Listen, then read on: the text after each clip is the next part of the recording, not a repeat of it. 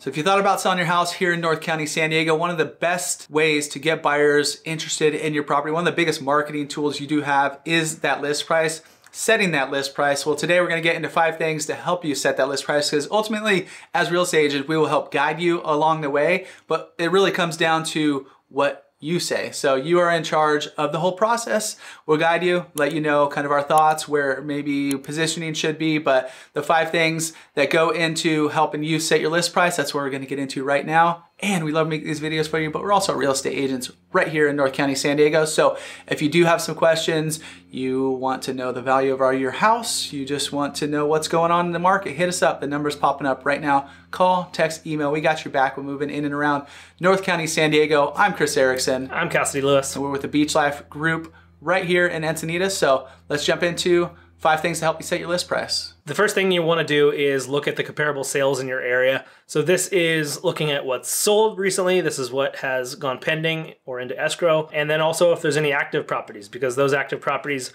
are your competition when you're going live on the market. And what we do is we put together a comparative market analysis of your property that's giving you all of those details of those properties, which also includes what's been upgraded, like all the photos. So what's been upgraded, what are the differences between your house and these houses, to kind of give you overall picture of what the comparable sales are in your community. This can be done by the homeowner also ahead of time. Obviously you can use some of those outside websites to be able to see some of these things, but we really get into kind of a little more detailed, not just what Zillow thinks your house is worth, but what actually is selling for in your neighborhood. Yeah, one of the best comparable that you can look at, Cassidy mentioned active and pendings or things that are in escrow, but the best is actually sold, because those have closed, the price is set, and that's gonna be your best indication of what you should set your list price at. The second tip when setting your list price is gonna be factoring in a bunch of stuff, but one of the main ones is gonna be location. Where is your home located? A home located on a main road as opposed to like on a cul-de-sac, a nice little quiet area, there's gonna be some value in there, especially when buyers are cruising around. So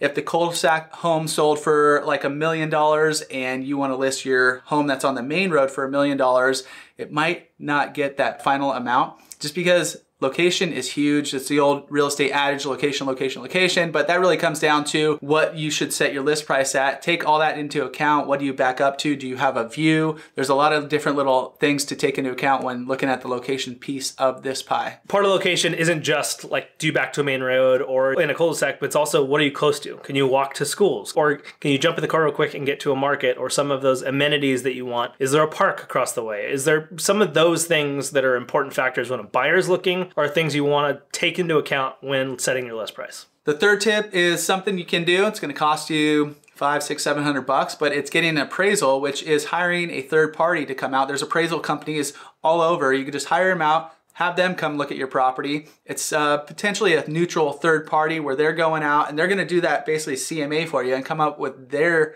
value of the property and let you know all these homes sold for this much. Let's take into account square footage. Let's take into account all the different amenities, upgrades, how many different rooms, all that kind of stuff. And then they're gonna come up with a value at the end. Now, this is obviously not necessarily what you should set your list price, but it's could potentially be a good guide as to where you're standing. But obviously take into account the CMA, kind of current market conditions, and really dive in. Don't just get the appraisal and set it at that, because it can fluctuate. Even in like right now in a market that's changing rapidly, you could have gotten appraisal 2-3 months ago and it could be totally different value right now because of how quickly the market has changed. And part of that too is, like Chris said, don't just set it at that appraisal level. Talk about it with a real estate professional, because we're out actually looking at properties. We're out making offers on these properties, where appraisers are really just looking at numbers. They're looking straight across the board. They have values for an extra bedroom or values for a half bath or all of that, where we're actually seeing there's 10 to 15 offers, or there's houses sitting on the market for 60 days.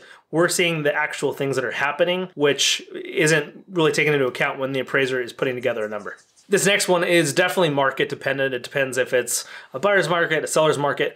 But in this case, we're kind of talking about it being a little bit more of a buyer's market. It's kind of setting that expectation that you might not get what you think you're going to get, that initial list price. So having a little bit of wiggle room just in your head of, maybe I'll set the list price at $1 million, but I'm okay if it gets down to $950. Something like that, like where you have your expectation is set not just that I have to hit this number and then that's the end all be all of setting the list price. And even when you do get into contract, let's say you do get it at that $1 million, sometimes the buyers are going to ask for concessions of potential repairs or potential credits from you, so that ending number might be a little bit less, well, closing costs and stuff too, but it's going to be less than that $1 million. So in your mind, leave a little bit of wiggle room, so when it does or potentially does come in a little bit less than you initially expected, you'll be set for that. The fifth tip when setting your list price is going to be take into account other market factors. So how is the current market? Like at the beginning of 2022, it was a crazy hot market. So you could set your list price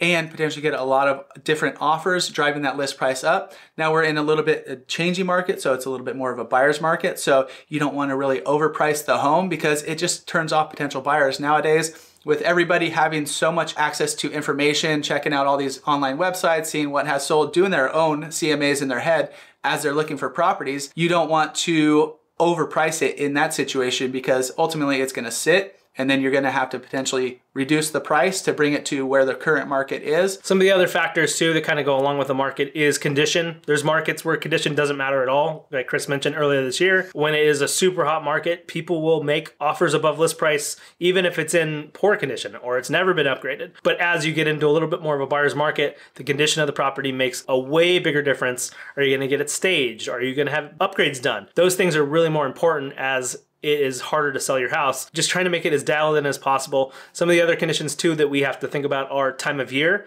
You know, here in San Diego, fall and winter tend to be a little bit slower for real estate than those spring and summer months. So when you're going to put your house on the market also kind of drives that list price. And if you guys do need some more information, you want to start the conversation and kind of figuring out what should be the list price of your home you've already decided to sell, hit us up. Call, text, email, that number is popping up right now. We got your back when making the move here in North County, San Diego.